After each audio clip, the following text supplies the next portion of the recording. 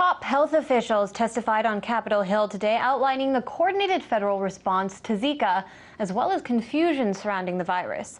This comes as the CDC is investigating at least 14 reported cases of the virus being transmitted through sex.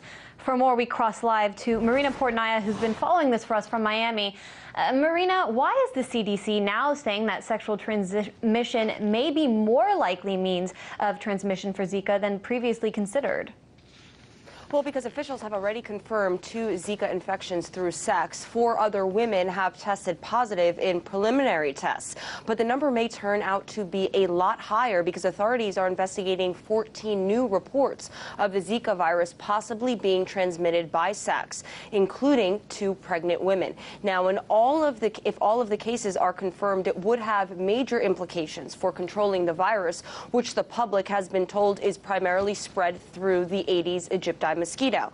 Now, the deputy director at the CDC has told the New York Times that the department was surprised that their confirmed numbers of Zika being transmitted through sex is as high as it is. Now, all the cases being examined involve women in the continental U.S. who have had sex with men who have traveled to countries where the virus is circulating and then subsequently developed Zika symptoms about 1 to 2 weeks of their male partner's symptoms. Now, the CDC sent an alert about the recent development to healthcare providers on Tuesday, reminding physicians that women who are pregnant or may become pregnant should be advised to avoid unprotected sex with a male partner who has possibly been exposed to Zika virus.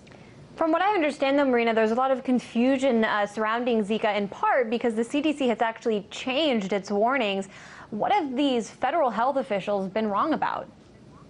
That's right. Well, when we first started hearing about the Zika outbreak in Latin America and South America, CDC and other health officials say this is a mosquito-borne virus. You can only get it through a mosquito bite. As a matter of fact, in late January, officials at the Center for Disease Control and Prevention, according to the New York Times, said that evidence is insufficient to warrant a warning about the virus being transmitted through sex. They said while there's been 2 instances that suggest the theoretical risk of sexual transmission, they said the primary vector is clearly mosquitoes. And ironically, in the U.S., the first local case of transmission of Zika was through sex. And now we're hearing about more confirmed cases. We're hearing about additional investigation into other cases where Zika was transmitted through sex. Now, the CDC has also told the public that the Zika virus only lives in the body between 7 to 10 days. But now scientists have uncovered cases where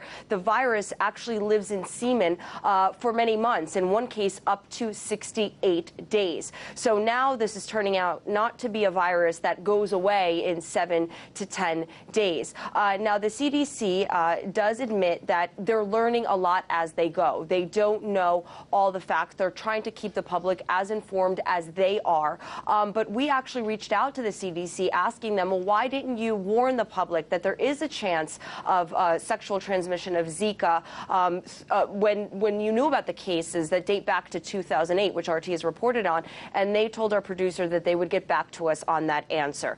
Look, they're in a very difficult situation. This is a virus that's new to many top health officials, and it's a virus many are not familiar with, so it's evolving, and health officials are trying to keep the public as aware as they can. But when they say it could only be passed along one way and it turns out to be another, then the public starts to become confused, concerned. As of now, we have at least 82 travel-associated Zika cases in the U.S. That's as of February 17th. And as we've been reporting, the World Health Organization estimates between 3 and 4 million cases of Zika could appear in the Americas in the next year. So this is something that's of major concern and obviously a story that we will continue to be following. We appreciate you staying on top of that for us. RT correspondent Marina Portnaya reporting from Miami.